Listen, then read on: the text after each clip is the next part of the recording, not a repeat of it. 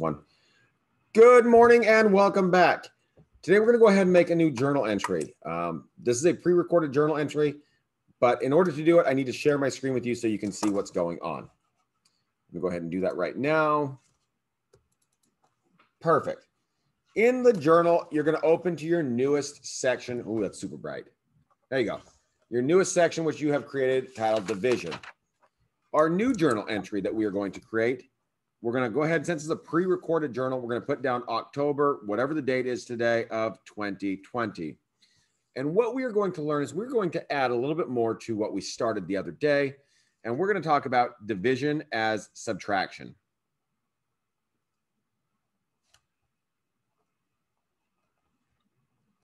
Now, as I was sitting there thinking about how I was going to do this with you guys, I started thinking like, well, how do I do, what am I going to do first? Am I going to do this first or am I going to do this first? Ultimately, division, basic division facts won out. And I think that's pretty good because we needed to talk about divisor, dividend, and quotient because we're going to use those again today. Now, let's talk about this. I'm going to go ahead and put my title up in the top, on the top of the paper, division as subtraction.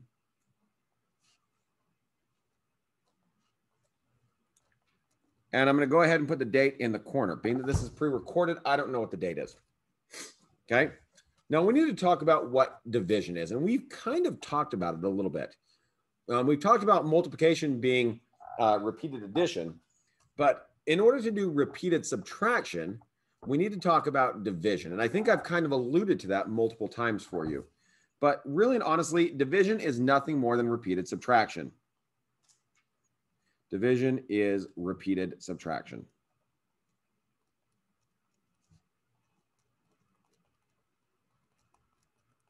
That's all it is. Now, remember, I'm going to go ahead and set up a problem for us. I'm going to say 5 is going to be our outside number. Here's our stage, and we're going to have the number 2,654. Now, this is kind of the part that I was mulling over. I needed to tell you guys what the divisor is, and we talked about that 2 days ago when we talked about it. Divisor, 2 days ago from when this lesson was recorded. And this right here is our dividend. This is the number to be shared. This is the number of people that are sharing it. What we're trying to find out is this number up top, which is our quotient. This is the number that each one of these groups are going to receive. Now, I started telling you at the first of this year, this is how I did division, how your parents did division as long division.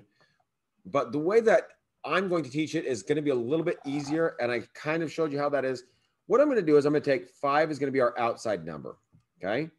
And I'm going to set the stage, and it's a pretty good size stage, but I'm going to put the number down and I'm going to put a line directly behind each number. So I have the 2, I have the 6, and I put the line directly behind it, the 5, and the line directly behind it, and the 4.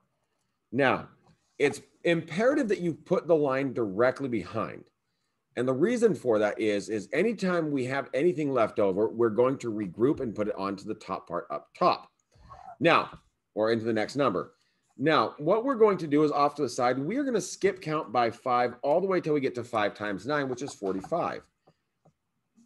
5, 10, 15, 20, 25, 30, 35, 40, and lastly, 45. Now, I have it 9 times. 1, 2, 3, 4, 5, 6, 7, 8, 9. Okay. Now, the reason that we stop at 9 is because on top of each column, we're never going to have a 2-digit number. Now, what I'm going to ask myself is, let me see if I can find something to cover this up with.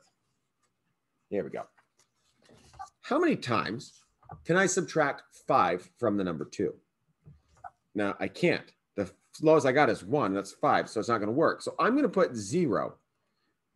0 times 5 is 0, and I subtract them. 2, take nothing away, is 2. Now that 2, anytime we have a remainder, we're going to move it over into the next column in front of the other number. Now the number I'm dealing with is 26. Now, let's find a number that's close to 26 without going over. Right there.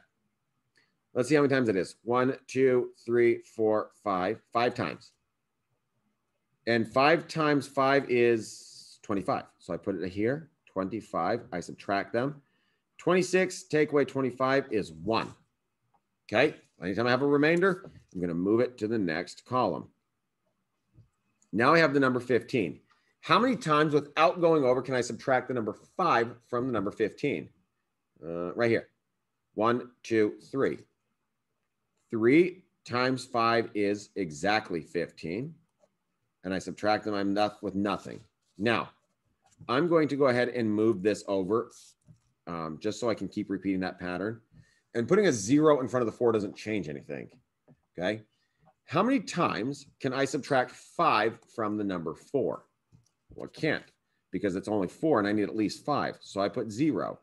0 times 5 is exactly 0. Because remember, 0 times any number is going to be 0. 4 take away nothing is 4. Now, there's no other numbers that are going to be here. So this is going to come out, and this is going to be our remainder 4. And we're going to talk about interpreting remainders next week. Now, I can subtract the number 5 from the number 2,654. I can subtract it 530 times clean. I say clean because there's still going to be 4 left over. Okay? If this was Halloween candy, I'll go ahead and I'll eat those 4 pieces before I share it with you guys. Right? That's fair. Now, let's go ahead and I know that this might be new. We're going to try one more number. We're going to try the number 3,876. Notice this time, I put like a finger space in between, and that's okay. I'm going to go ahead and set my stage up and put my line directly behind each number. Okay. What that does is it forces me to put whatever my remainder is in the next column. Again, my divisor is 5. I'm going to do it 5 because I already have the numbers here. Now, how many times can I subtract 5 from the number 3? Can't. It doesn't go that low. So I'm going to put a 0 here. 0 times 5 is 0. I subtract them. 3 take away nothing is 3. And now that I have that 3 remainder, I'm going to move it to the next column and put it in front of the 8. Now, I'm saying how many times can I subtract 5 from the number 38?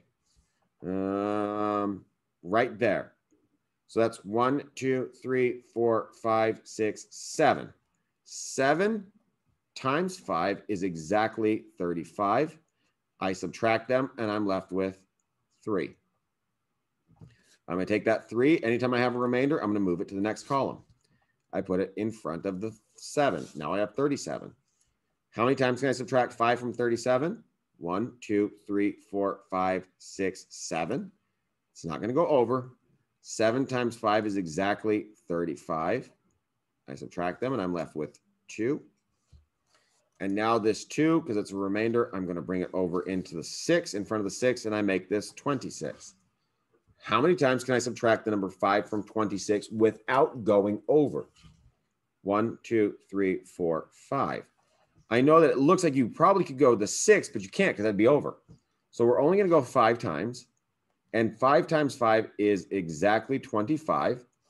When I subtract them, I have 1. Now there's nowhere else for me to move this number to. So this is going to become our remainder. Now, I have 3,876. I could subtract the number 5 from it 775 times clean. And then there's 1 piece left over or 1 left over. Not that difficult. The hardest thing about division is knowing your multiplication facts. If you know your multiplication facts, it makes things tremendously easier. Now, what can help us with our multiplication facts? Oh, that's right. Hashtag reflex math. What we're going to do today after we get done with our journal entry is we are going to make sure that we get our green light on reflex math. This is going to be our journal entry today. I'll see you next time.